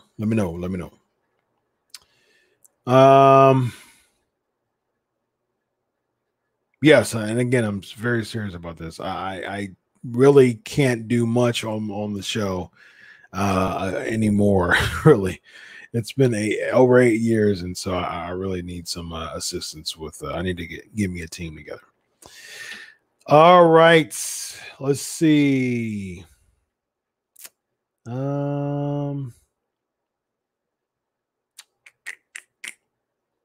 Let me see. Do I feel that the woman should have their own show each week? No, the man doesn't have their own. The man doesn't have their own show every week. I mean, maybe 205 Live, but 205 Live sucks. I mean, so I think they should have pay-per-views. I think Evolution making it a one-time deal was a bad idea. I was a big fan of Evolution pay-per-view. I think they should have an all-female pay-per-view. Totally cool for that. I think you don't want to drive stuff to the ground. I mean, you want to respect the aura of mystique, and you don't want to saturate stuff. And they're not even building the woman strong enough now to transition to a own show. I would reconsider if they actually build their woman up strong enough to actually have momentum. So once they do that, I'll reconsider, but the women's division isn't strong enough right now to even do that.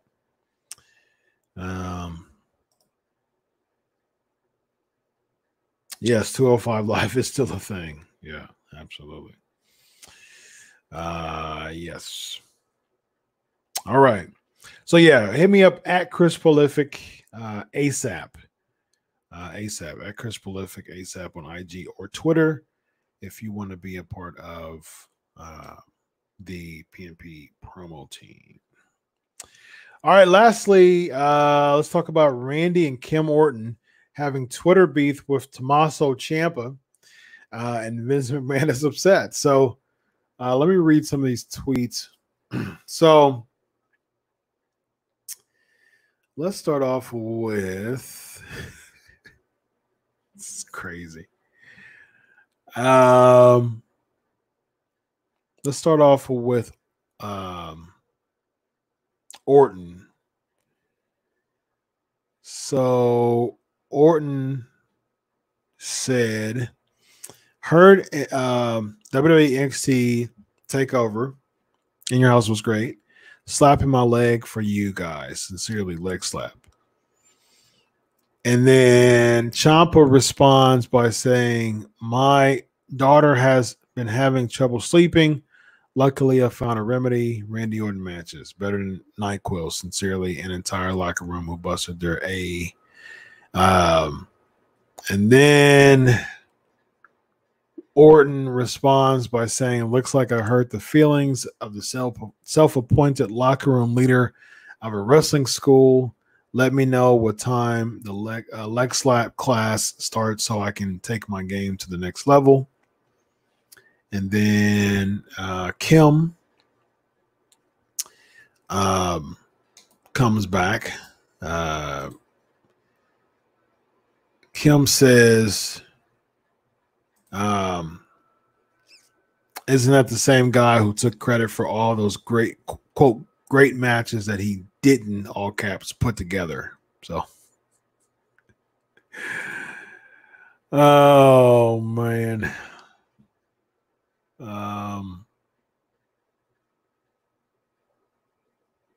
Oh gosh. So Orton's like, because I know that WWE like kind of audits, in a sense, their people's Twitter, you know, for PR reasons.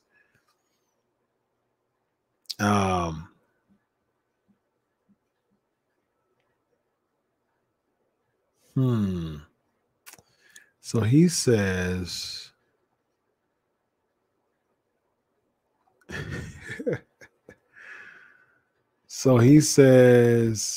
someone says, I heard Backlash will be terrible. And so he says, yeah, who said it's a week from now? You effing Mark. And he actually put the word on her. So, okay, Orton. Orton's got a little bit of the bitter pill going on. So, yeah, very interesting from Randy Orton there. He's stirring the pot for sure. So, what I think about Drake Maverick getting an NXT contract. I mean, he was with NXT before, so great. I mean, it's not a big deal, honestly. See, Orton versus Ciampa, I'm not really interested in that, honestly. Okay, I'm not really interested in that.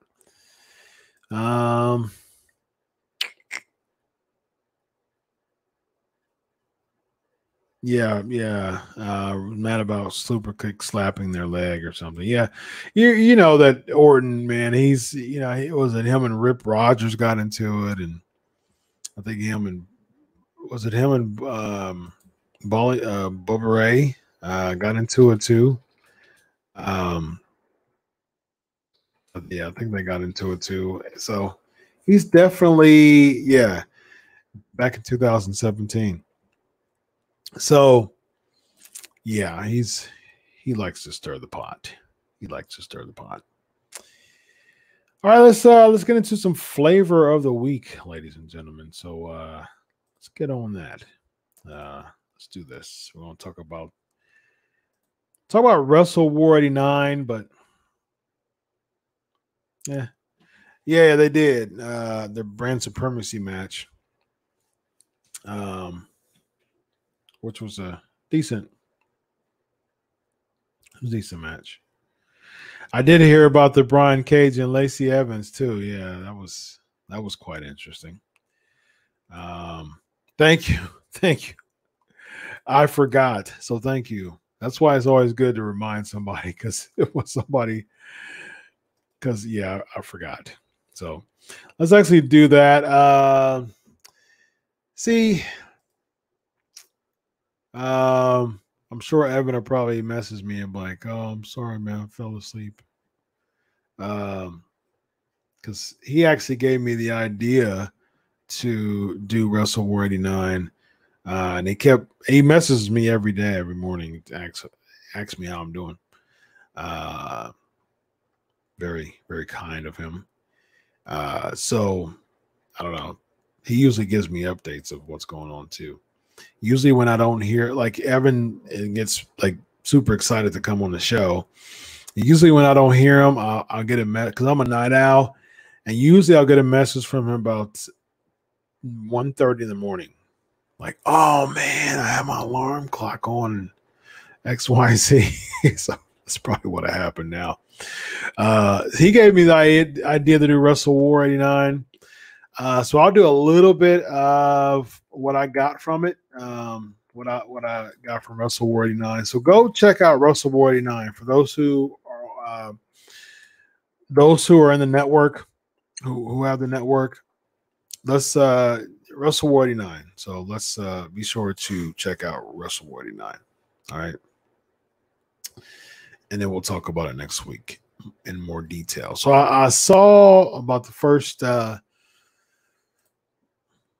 45 minutes or so, and a couple things. So let's formally do this. So without further ado, you know what time it is. Flavor of the week. Let's do it. It is now time for the flavor of the week.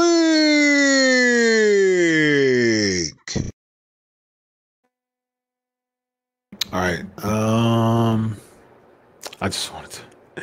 want to put this little snippet on here that I got to add to my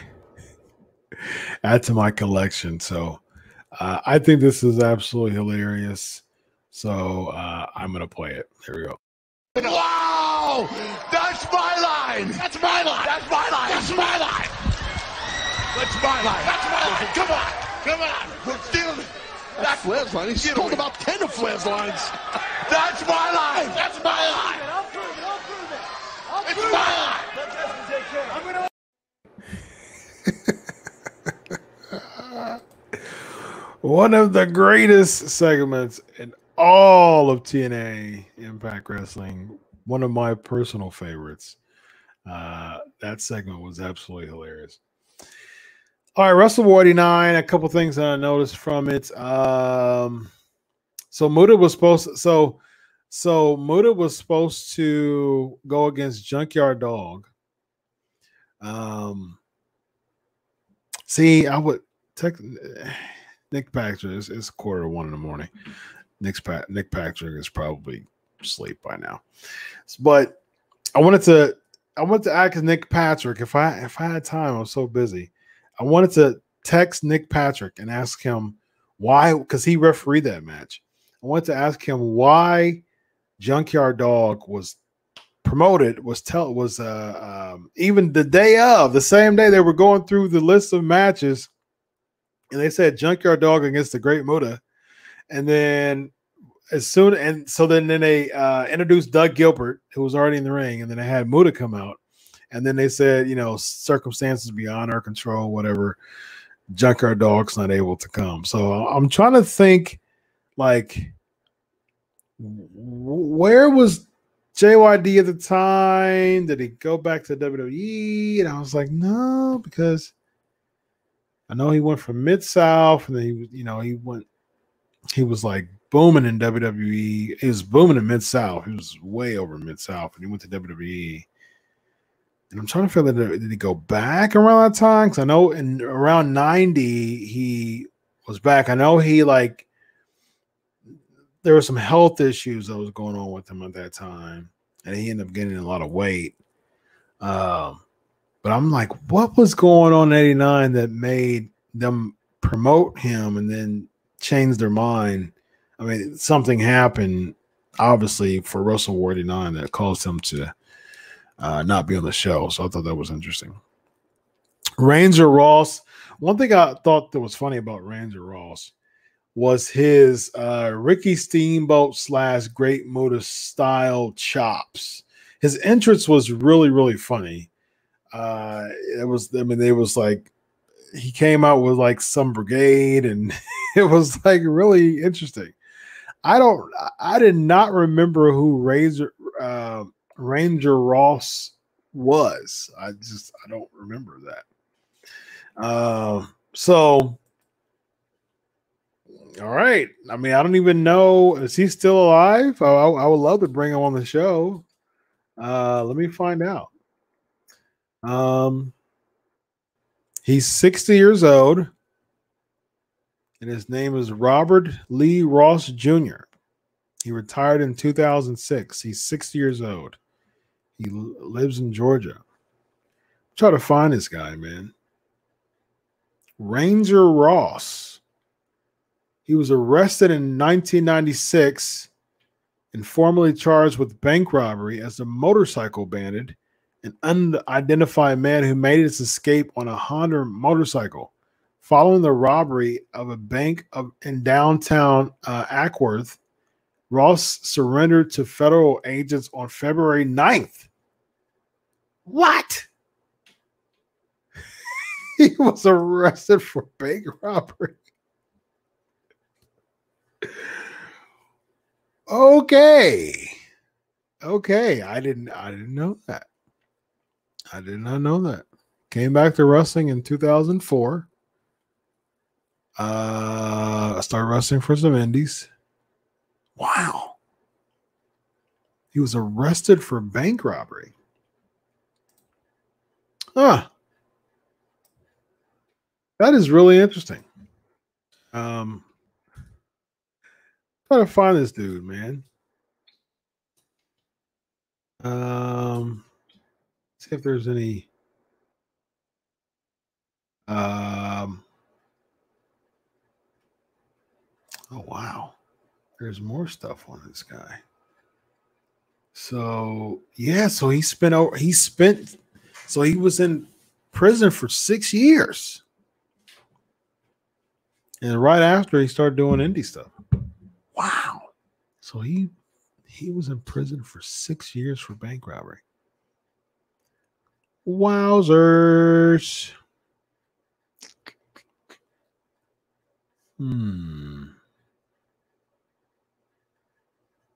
Really interesting.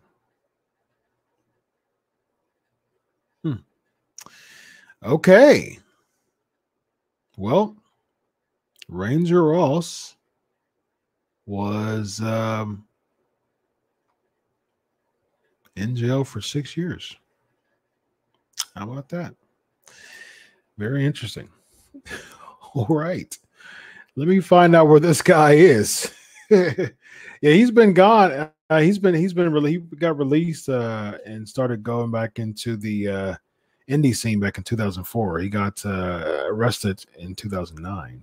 So, I mean, excuse me, he got arrested in 1990. He got arrested in 1996. Huh. I did not know that. It's very interesting. So, somebody send me a message on social media and remind me to try to find out where Ranger Ross is. That would be very interesting. Dick Murdoch got hung. So Bob Orton Jr. tried to kill him. Found that interesting. That definitely won't fly nowadays. He hung him. Dynamic dudes in a Samoan SWAT team. That was quite interesting.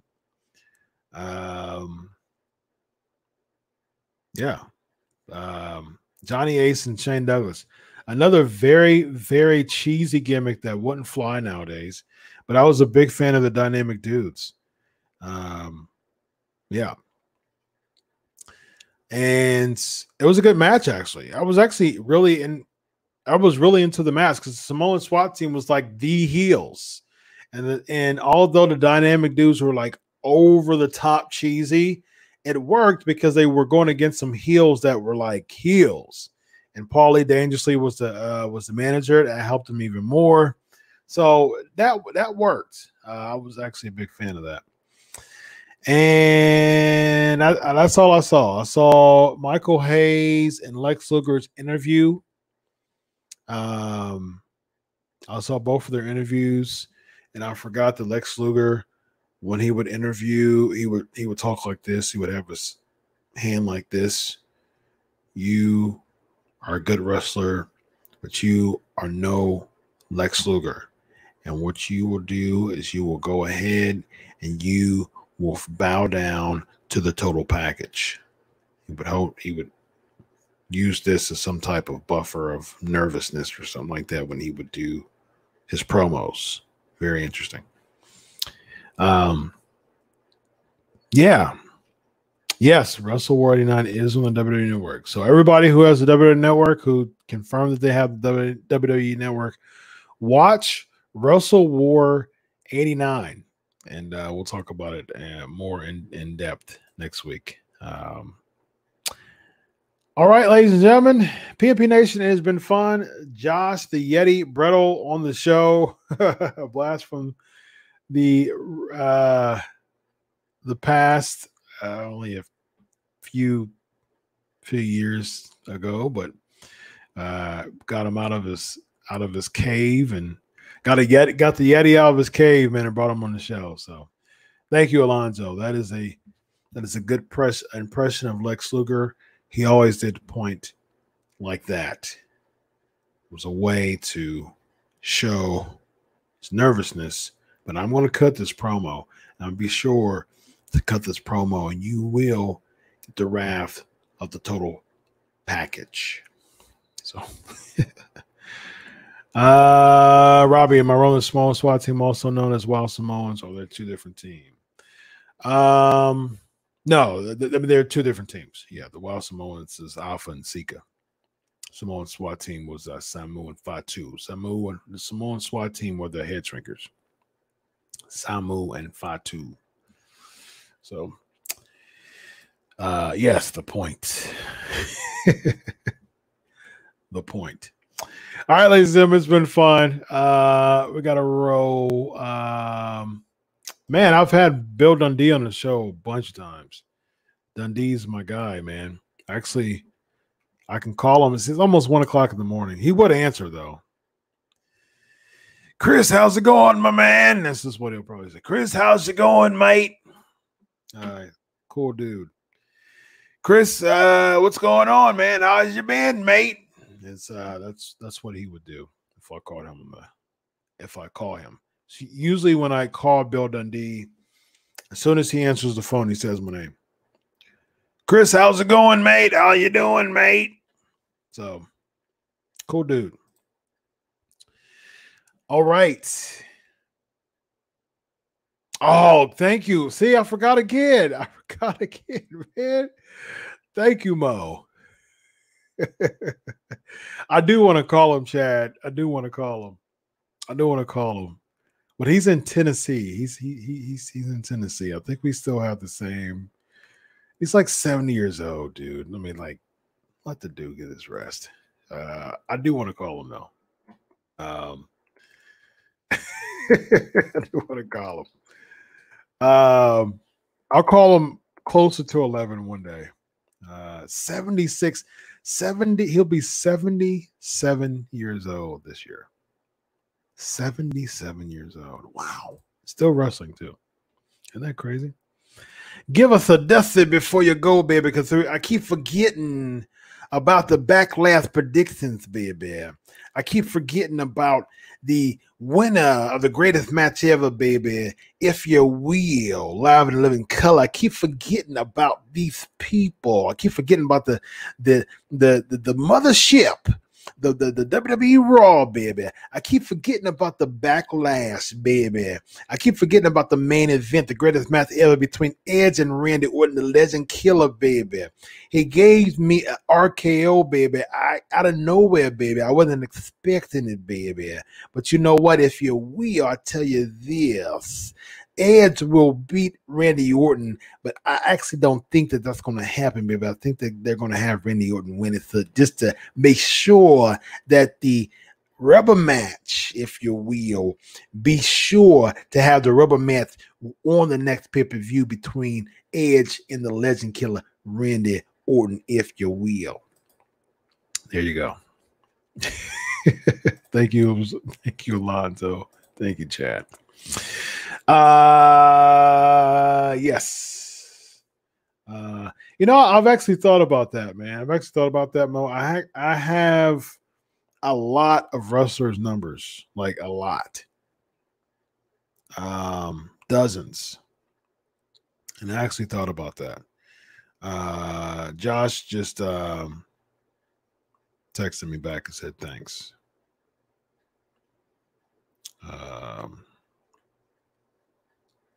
So big thanks to Josh. All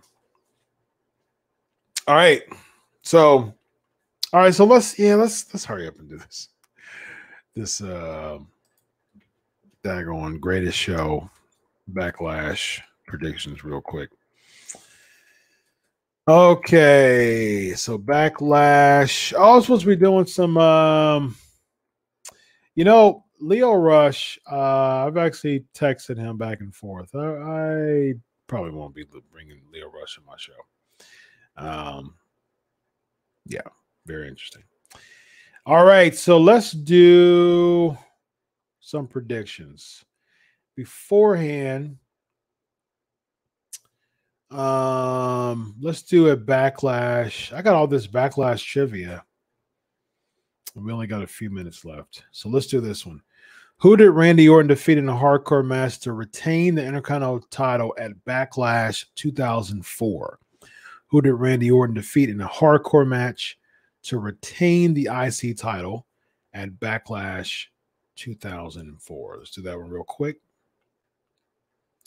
No, I've not interviewed MVP, but I talked to him in detail in Orlando or New Orleans, WrestleMania. We talked for a long time, actually. Pretty cool dude. I actually have a picture of MVP and I chatting. Took a picture of us hanging out together and chatting.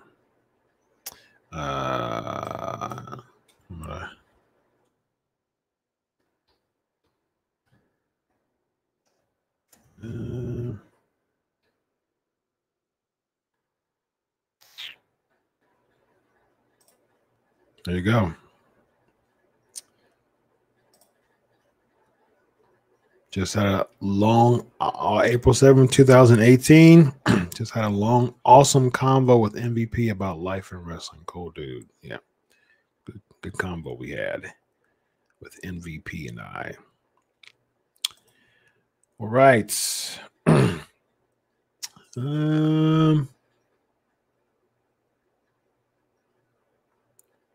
right. Yeah, pretty much, Brian. That's how I feel. Someone win, someone lose. I really don't care. I just don't care.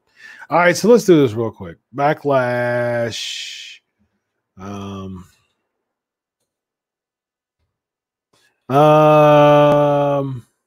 Foley, yes. Good job, Alonzo. Mo, Cactus Jack. Yep, same person. Good job. All right, Backlash. Let's see, real quick. Apollo Crews and Andrade. I think Apollo will win. Oh yeah, Raw. Raw was decent. Probably C+. SmackDown was just no C, solid C for Raw, C+ for for SmackDown. The Bailey and Sasha being champ again was interesting. Yes, Aaron Foley is the correct answer. Welcome, Aaron, to the show, by the way. Newbie to the show. Welcome to the PNP Nation. All right. Yeah, Apollo Crews. I think he's going to win. I don't know. Bailey and Sasha Banks. It's interesting that they're giving Bailey 2 titles again. Like, well, not again, but some won 2 titles again. So, I think Bailey and Sasha keep it. I think this eventually leads to one of them turning face. It's clear that one of them is going to turn on the other. Hardy and Sheamus. I think Sheamus is going to win because I think Hardy's going to be interrupted by Sami Zayn. Asuka, Nia Jax. I say Asuka. I can see them keeping on Asuka for a while, which is a good thing. Braun Strowman against The Miz and Morrison is definitely a filler. Definitely a filler match. Strowman. McIntyre and Lashley. McIntyre. Maybe Lana have something to do with that. And then I think Orton to be Edge. Yeah, I think so. I think that's what we'll see. All right, guys. Real quick, Mo is asking, what do I think about women main event takeover pay-per-view and Raw main event also? Yeah, I don't mind women main eventing if they're a draw.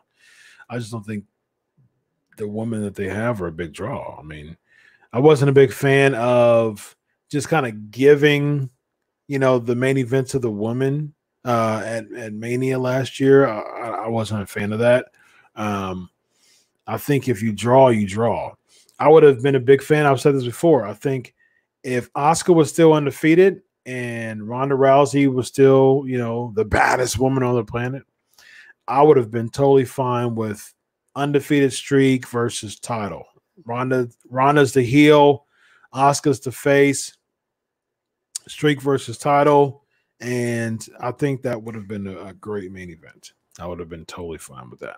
So, all right, ladies and gentlemen, it has been a pleasure. 428 episodes in the book. Again, thanks to Josh Bredl, the Yeti, for coming out of his cave after a 4-year wrestling hiatus to talk about some wrestling. So it was interesting. He seemed like he was a little, so, but it was fun. I had a good time talking to him. All right, ladies and gentlemen, until next week, enjoy your week of wrestling. God bless. And always remember, I do it for you. Have a good night, everybody. Peace.